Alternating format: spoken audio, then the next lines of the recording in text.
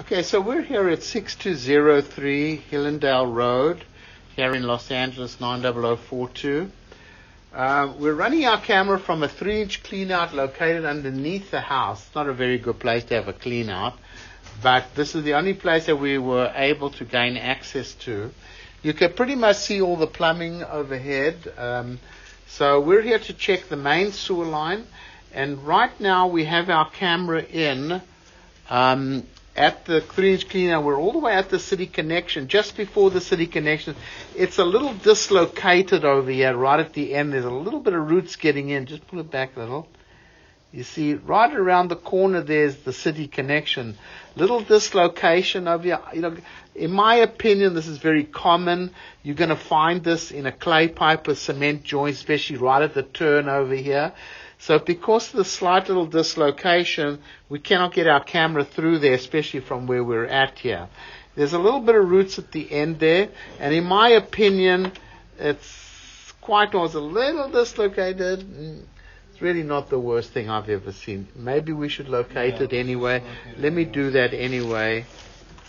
Okay, so we do have the city sewer runs through the easement at the back over here. There's a manhole in the property. And this is 7 feet deep over here at the city connection.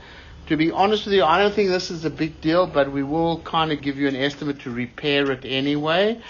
It's on the property. That's a good thing. And we're going to bring the camera back. So you see, we do have a little bit of roots coming in, very minor roots. These can easily be cleaned out. It's going to come to the 4x6 connection over here, because this is just a very short lateral because of the city sewer running in the easement. Now you can see the pipe is clear though. I mean, there's really hardly any roots and slight dislocation. A little bit of roots coming through the joints. This is very common. I mean, you can see basically the line is functioning. Obviously, it's working very well. Quite clear, very minor roots so far, very minor cracks.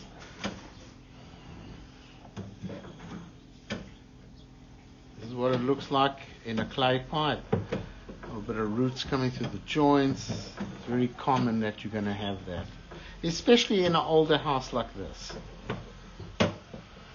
On the whole, looks pretty fair. Fully functioning. No breaks or anything so far.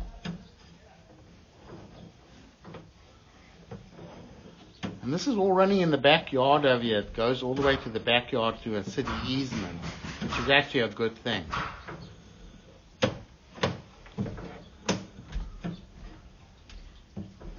You can see very minor surface cracks. It's going to make a 45-degree turn here. Going to make another 45 pretty soon, but right over here we have some very heavy roots. Right over here, we had a tough time getting our camera through there. And this is just located outside the house over here. We're definitely going to recommend that a clean out right here, heavy roots right over here. So we're definitely going to recommend that a two-way clean out be installed on the outside of the house. So you see these very thick roots over here.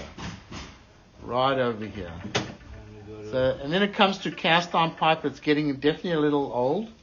You can just see it does have a little bit of rust build up on it and stuff. So I'm going to definitely recommend a two-way clean out be installed outside.